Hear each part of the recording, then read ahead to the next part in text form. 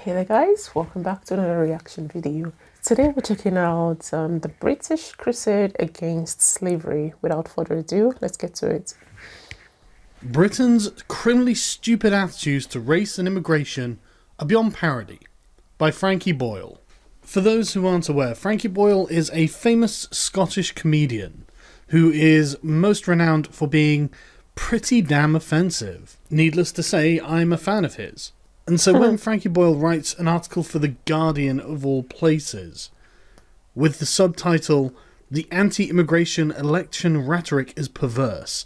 We fear the arrival of people we have drawn here with the wealth we stole from them," I can see the misinformation coming a mile away. So Frankie begins the article by waffling in an overly verbose manner, reminiscent of Charlie Brooker, another man who I am a fan of, but has been led astray by misinformation. And it's full of these sort of contradictions that I'm sure sounded good when he was writing them, but when you actually think about it, are rather silly. I mean, here he is pointing out the irony of the leaders being nationalist and warning about the Scottish National Party, after making a crack about how the Scottish discovered penicillin, and taking credit for this for some reason. And for some reason he seems to mix up the concepts of trade and immigration, but these really aren't very important. I'm not even bothered that he just assumes that an Australian-style point system for immigration will obviously be a racist system that caters exclusively to white people. You know, this is despite the fact that a Cambridge economics professor has warned the sheer scale of immigration has caused problems for the UK's infrastructure, which was largely built in the 70s. But you know what, none of that really bothers me. What really bothers me is Frankie Boyle's attempt to make British people feel ashamed of Britain's involvement in the slave trade. That really gets my goat, because Britain's involvement in the slave trade is one of the most proud accomplishments of British history. And I know what you're thinking, oh my goodness, slavery is bad. And that's correct. Which is why the British ended it. For everyone. If we just take a cursory look at the subject, you can see how it is not nearly as cut and dried as Frankie makes it out to be. Even the very word slave comes from Slav, because of the sheer number of Slavs taken as slaves by conquering peoples. But Frankie is trying to drum up white guilt, so let's talk about African slavery. The Portuguese were the first Europeans to start exploring the West African coast, and they did indeed capture African natives to be brought back to Portugal as items of curiosity. Europeans who travelled to Western Africa discovered that Western Africa had civilizations of its own. For example, a Dutch visitor to Benin City wrote in around 1600, "As you enter it, the town appears very great. You go into a great broad street, not paved, which seems to be 7 or 8 times broader than the warmost street in Amsterdam. The houses in this town stand in good order, one close and even with the other, as the houses in Holland stand." More than a century earlier, Benin exchanged ambassadors with Portugal. The Portuguese did take a few Africans back to Europe, but they didn't need to set up operations because they discovered that there were already thriving slave trades in Africa. And so they bought slaves from African rulers and traders. The vast majority of slaves taken out of Africa were sold by African rulers, traders, and military aristocracy who grew wealthy from the business. Most slaves were acquired through wars or by kidnapping. And before you start thinking that this is excessively barbaric, this was the standard for almost every civilized society all across the world. For example, in ancient Greece, Strabo tells us that the island of Delos trafficked in 10,000 slaves a day. Even before the Roman Empire, even when we're coming to the end of the Roman Republic in the 1st century BC, it's estimated that a third of Italy was made up of slaves. Slaves made up of people whom the Romans had conquered and taken back to Italy to do hard labour. And so to anyone even slightly educated on this subject, it is absolutely unsurprising to find that, for example, in 1510, the capital of the Empire of Songhai was teeming with slaves. Slave trading in West Africa was common, but it was different to what you expect. It wasn't for commercial purposes, it was to show status and to give the wealthy African elite a comfortable life. And with the appearance of Europeans desperate to buy slaves for use in the Americas, the character of African slave ownership changed. Indeed it did. The character of slave... Okay, before we continue, I was just thinking, talking about slavery, I was just going to say, talk about slavery from the Bible, you know, because I forgot to mention that in my previous videos.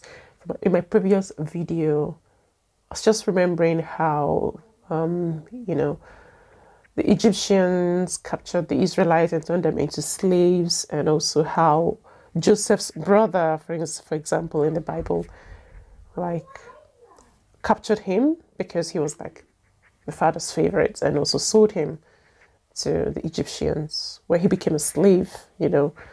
So yes, slavery was a thing before now. I was just gonna throw that in there. Slavery on the west coast of Africa changed to look a lot more like the character of slavery on the east coast of Africa, because we're going to talk about the Arab slave trade, specifically the circumstance of Swahili-speaking peoples. Unsurprisingly, the Arabs, being far closer to sub-Saharan Africa than the Europeans, had been taking advantage of it for far longer. They were a people with as much commercial nous as anyone else. The ruling class of coastal Swahili society, sultans, government officials and wealthy merchants, used non-Muslim slaves as domestic servants and to work on farms and estates. And they even had plantations, such as the Omani Sultan Said, who became immensely rich when he started up clove plantations in the 1820s with slave labour. Arab Muslims settled along the coast and intermixed with the locals, forming a people and culture known as Swahili, which started in around the 10th century AD. So unsurprisingly, the East Africa slave trade was well established long before Europeans arrived on the scene, and was driven by demands for labour by the sultanates of the Middle East. You might be thinking, well, that's interesting. If the Arabs had been in Africa for about 1,000 years, taking sub-Saharan African slaves, why isn't there a very large population of black people in Arabia? And the answer to that is that the Arabs used to castrate them, cock and balls entirely, a practice that was supposed to have ended in 1962 when slavery was finally outlawed in places like Saudi Arabia. This, of course, does not mean that the trade has actually stopped. It is still going on today. It's impossible to know exactly how many slaves the Arabs took from sub-Saharan Africa on the east coast, but one historian produced a total of 17 million slaves. I doubt it was that high, but again, we can't know, and it was for over 1,000 years that this was happening. The point is that slavery was ubiquitous. No matter where on earth you travelled, you found slaves. In Europe, in China, in the Middle East, in the New World, in India, in Scandinavia, in Africa. Slavery was as common an institution as animal husbandry. The only thing that separated the Christian nations of Western Europe from anyone else on earth was the efficiency with which they could transport taken slaves. And it should come as no surprise that this was made possible by advances in technology that the rest of the world simply didn't have. The most common number I could find regarding the total number of slaves taken from Africa by Europeans was 11 million, and that is in about a 400-year time span. Portugal took the most slaves, with over 4.5 million transported to the New World. Then Britain with over 2.5 million, then Spain and France totaling just under 3 million. And just so no one is under any illusions, the transatlantic slave trade must have been close to hell on earth. Slaves were taken from Africa and packed into conditions so disgraceful and disgusting, it is unsurprising that there was such a high mortality rate for the crossing. As offensive as this is to look at, We have to remember that this is a consequence of dehumanization. The slaves were not people, they were chattel. It will obviously come as absolutely no surprise that the driving motivation behind slavery was economic. Portuguese merchants traded with Africans from trading posts they set up along the coast. They exchanged items like brass and copper bracelets for such products as pepper, cloth, beads and slaves, all part of an existing internal African trade. But the transatlantic slave trade really took off when Christopher Columbus discovered the New World. The Portuguese initially had a monopoly on the slave trade, but this was broken in the 16th century when England, followed by France and other European nations, entered the trade.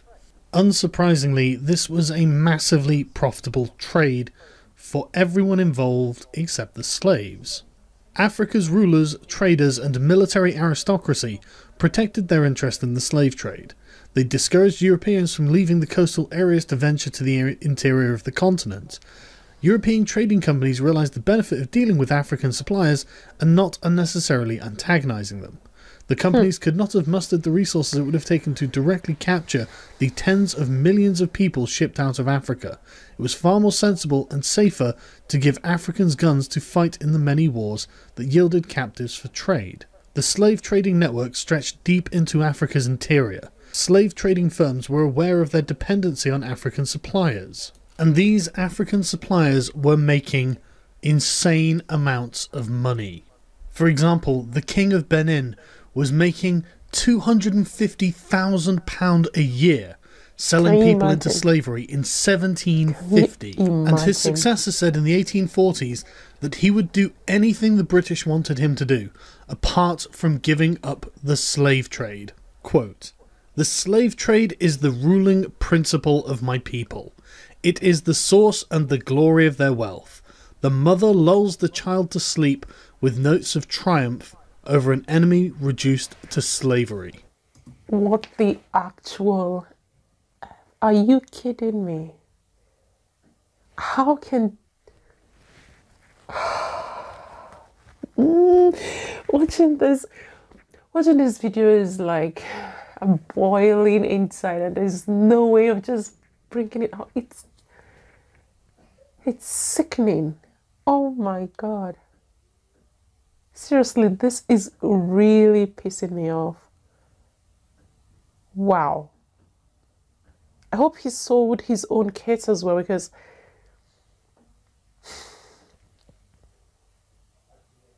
I hope he gave birth and sold his kids as well.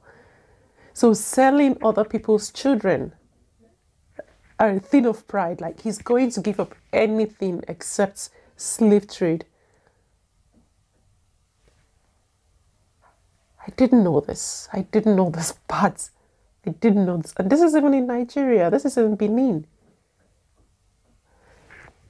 Wow. With an industry so profitable to so many people involved, and so widespread as to be common to almost every nation on earth, why would the British want King Gezo to give up the slave trade?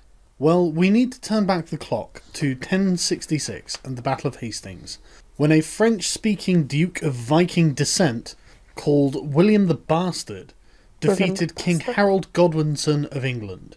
William the Bastard was refashioned as William the Conqueror and took the crown of England. And one of the first things he did as King of England was to have the entire country inventoried. This record was known as the Domesday Book, and we still have it.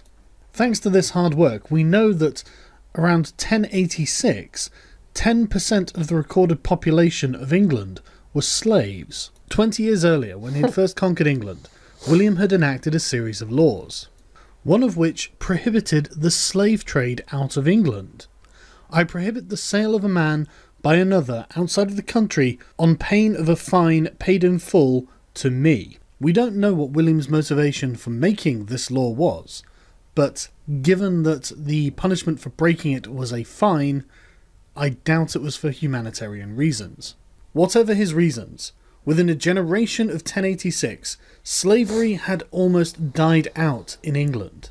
presumably because William the Conqueror had outlawed the trade of slaves. There appears to also have been a trend for lords to endow their slaves to perform their ploughing functions as free ploughmen. While not a wonderful state of affairs, serfdom is better than chattel slavery, and this state of affairs was solidified by the Church at the Synod of Westminster in 1102, where the Church denounced simony, clerical marriages, and slavery.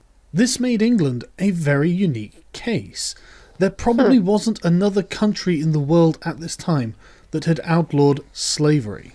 There were practically no motivations to do so. It was incredibly lucrative, endemic to the point of normalcy, so it wasn't even viewed as immoral. Money. And the chances are William the Conqueror himself made the slave trade in England illegal just so he could make a quick buck. Fast forward 700 years and the international transatlantic slave trade is in full swing, and yet we still do not have slaves in England. And this is where we meet a man named Granville Sharp, a very well-educated, rationalist thinker of the Enlightenment, who became an active campaigner for the abolition of the slave trade. Granville had had previous legal success defending Jonathan Strong from his erstwhile slave master, after being brought to England from the colonies, but we're going to look at the subsequent Somerset case. James Somerset was a slave from Virginia in America, who had come to England with his master Charles Stuart in 1769, and had run away in October 1771. After evading slave hunters employed by Stuart for 56 days, Somerset had been caught, put onto the slave ship Anne and Mary, to be taken to Jamaica and sold. 3 Londoners had applied to Lord Mansfield for a writ of habeas corpus, which had been granted, with Somerset having to appear at a hearing on the 24th of January in 1772. Members of the public responded to the plight by sending money to pay for his lawyers, who in any event gave their services pro bono publico, while Stuart's costs were met by the West Indian planters and merchants. Given his prior legal experience with the Jonathan Strong case, Sharp briefed Somerset's lawyers. The judgment was delivered on the 22nd of June 1772, and it was a clear victory for Somerset, Sharp, and the lawyers who had acted for Somerset. Mansfield acknowledged that English law did not allow slavery, and only a new Act of Parliament could bring it into legality. The verdict established one thing very clearly: a slave becomes free the moment he sets foot on English soil. And this was, according to Lord Mansfield, that the air of England is too pure for any slave to breathe. No matter what reason William the Conqueror outlawed slavery for, by the time this judgment was drawn by Lord Mansfield, it had become a point of principle. This precedent wasn't set for Mansfield's personal interests. This precedent was set to determine right from wrong. Granville Sharp went on to co-found the Society for Effecting the Abolition of the Slave Trade with fellow like-minded Enlightenment thinkers. And after 20 long years of campaigning in Parliament, which I won't detail here, they were successful in their goal of abolishing the international slave trade in 1807. Now, if you know anything about 1807, you'll know that this was during the War of the Fourth Coalition, where Napoleon Bonaparte was savaging great powers all across the European continent. The Napoleonic Wars led to new territorial acquisitions for Britain, and helped stuff Parliament with more abolitionists than they had before, which is why the bill providing for the abolition of the slave trade to conquered territories triumphantly passed in both houses. And the following year this was superseded by a stronger measure that outlawed the British Atlantic slave trade altogether. But, given the raging war in Europe, it was rather difficult to enforce due to a paucity of available resources. After 1807, the Society for the Abolition of the Slave Trade, having achieved its goals, became the African Institution, whose principal aim was to ensure the new legislation was enforced and that other countries followed Britain's example. Persuading other countries to join Britain outlawing the slave trade proved more difficult. Despite the efforts of the African Institution and those of British ministers, the Congresses of Paris and Vienna in 1814 and 1815 both failed to reach a specific agreement. Given that this was at the end of the Napoleonic Wars, it's hardly surprising that there was French opposition. Where diplomacy had failed, the Royal Navy had to succeed. It's one thing declaring a writ that people may no longer profit from the trading of human beings, it's another thing to enforce that. Enter the West African Squadron. The West Africa Squadron was a detachment of the Royal Navy that was given the task of blockading Africa, the continent, to make sure that slave traders were not taking slaves to the Americas. Needless to say, in 1807, there was only a token force performing this operation, comprising of 2 ships. This number was increased to 5 ships until the War of 1812 with the United States. But after 1815, with Britain victorious in Europe and supreme at sea, the Royal Navy turned its attention back to the challenge.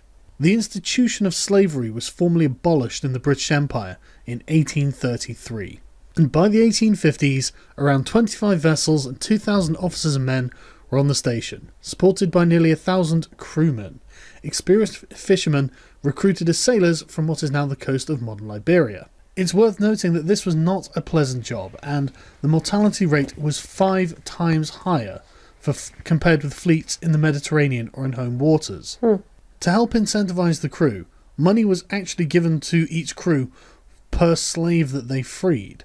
But there was a real zeitgeist in Britain for the abolition of slavery. For example, the pursuit and capture of slave ships became celebrated naval engagements, widely reported back in peacetime Britain. They became a source of national pride. So it's no wonder that many of the crews really did have an evangelical zeal about the anti-slavery patrolling. However, I don't want to give the impression that this was all for humanitarian reasons. There's no doubt that Britain, in her foreign policy, used her anti-slavery laws as a stick with which to beat her opponents, primarily the Spaniards and the Portuguese, who refused to conform to these demands. Britain demanded Spain, Portugal, and the very new nation of Brazil to declare slave trading to be piracy, and while these nations paid lip service to these principles, they failed to enforce them, which led to a British blockade of Brazil by 1850, which of course forced the nascent Brazilian Empire to capitulate. And it didn't end there. In the 1860s, David Livingstone reports of Arab atrocities against enslaved Africans stirred up the interest of the British public, reviving the flagging abolitionist movement. Throughout the 1870s, the Navy attempted to suppress this abominable eastern trade at Zanzibar in particular. Needless to say, the British Navy continued their mission against the slavers across the Indian Ocean. The abolition of slavery became the British project. It captured the hearts and minds of the entire country, from the highest lord to the lowest peasant. This is certainly how the British saw it. For example, this spirit of chivalry, we see it in acts of heroism by land and sea in fights against the slave trade. Alfred Tennyson, the unweary, unostentatious, and inglorious crusade of England against slavery may probably be regarded as among the 3 or 4 perfectly virtuous pages comprised in the History of Nations. William Lecky. All of this was done against the vested financial interests of hundreds of thousands of people. Entire nations were against the idea of abolishing slavery and the slave trade. The very notion was alien to the human existence until Britain made it happen. In the 19th century, if you saw a ship bearing down on you, flying this flag, and you were a slave trader, you knew that this flag stood for liberty. This was the flag of a nation that defied human convention for a point of principle and spent its blood, sweat, tears and treasure to enforce it on the world. This is the flag of the nation that accepted the absolute moral truth that slavery is wrong. No matter what riches can be amassed, no matter what power can be gained, no matter the cost, slavery had to be abolished. That was the British Crusade. When Britain held the reins of world power, that is what she did with it. So Frankie, to be honest with you, when you say, we have streets named after slave owners, we have profited from a vile crime and feel no shame, it is British people that don't learn languages or British history. Britain is the true scrounger, the true criminal. I have to concur. British people apparently do not learn British history. because Britain's involvement in the slave trade is one of the most proud moments any nation could have had in their history. I want to make one thing crystal clear, Frankie. You live in a world without slavery because of Britain.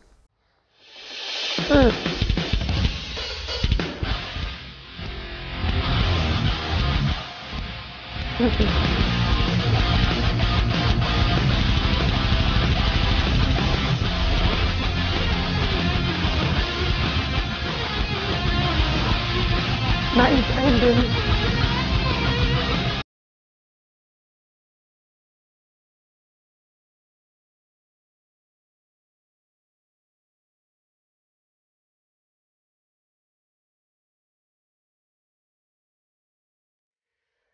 That's just the truth. If you're going to go into the history, you might as well just go into the just don't just go in there to pick up the parts you don't like and just try to, cover, just make a point and just dehumanize or just overlook the good thing that came out of it, or the good thing that came out of a country. You pick up the thing that did wrong and forget all about the thing that did right, and just because to make a point. As a Nigerian, watching this gave me a lot of goosebumps towards the end, where he was talking about how they ended the whole thing. They came into power, and the first thing they did was end slavery, end the dehumanizing of people and making money out of other people. And I have to say that filled me with a lot of goosebumps, and also that filled me with a lot of goosebumps, and also filled me with a lot of pride. And I'm not even English. This was nice to watch. It was good to learn all of this history. It's good to know the history so you don't come back and make the same mistake. That learning about this has been really interesting. These are things that I never even knew. The Arab people having slaves and making sure they never burn any kids because they didn't want to, have black people in their countries. And it breaks my heart to know that these things still happen in Nigeria, in every part of the world. Maybe not as it used to be, where everybody was very comfortable with it. Now they do it underground, where nobody will even know something like that still exists. But human trafficking. They kidnap people, turn them into slaves. They kidnap people and sell them because it's a lucrative business, and get rich from other people. Get rich by selling your fellow human being, selling the children of another person. It's just heartbreaking. It's just heartbreaking to know the level of things people do just to get money. And I wonder if this thing is being taught in schools in the UK, because it's like a thing of pride. I should be proud.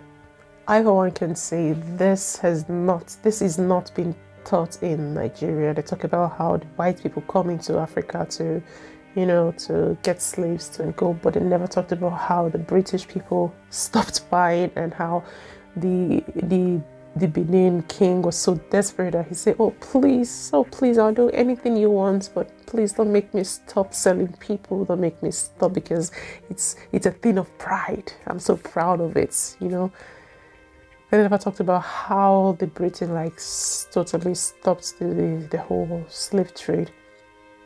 They don't talk about that.